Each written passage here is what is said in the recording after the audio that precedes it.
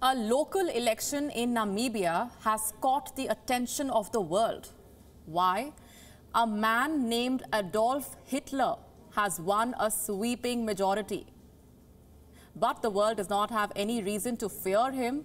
Unlike his namesake, Adolf Hitler from Namibia has no plans for world domination. This man probably has the worst name that one could ask for.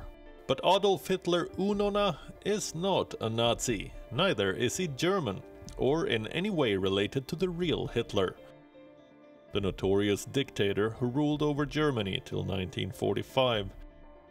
So, who is Adolf Hitler Unona? He is a newly elected councillor in Namibia.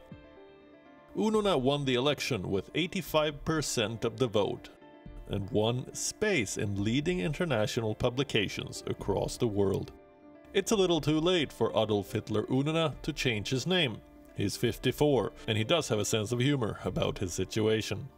Speaking to a German newspaper, he said, "It doesn't mean that I'm striving for world domination. My father named me after this man. He probably doesn't understand what Adolf Hitler stood for." Adolf Hitler Unona is not the only politician to face a predicament like this. Meet Yutaka Umeda, the mayor of Yamato in Japan, that is home to around 15,000 people.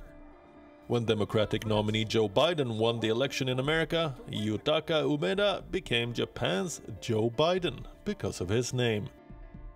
When written in Japanese kanji script, Yutaka Umeda becomes Joe Biden. The internet was quick to point this out. Worldwide fame followed.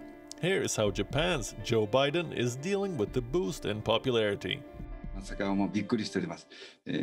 I'm really surprised. I was told that I was in the news in Japan, but I was in Tokyo, and I heard from people that I made the news in the United States too. I'm just really surprised.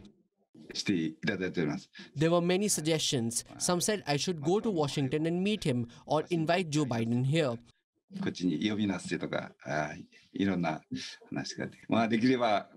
I hope I can call him, although I'm not sure if I can reach him or send a letter. I want to at least write a letter to him.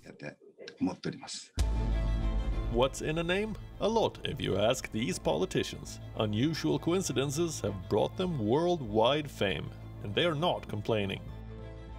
Bureau Report, WION. World is one.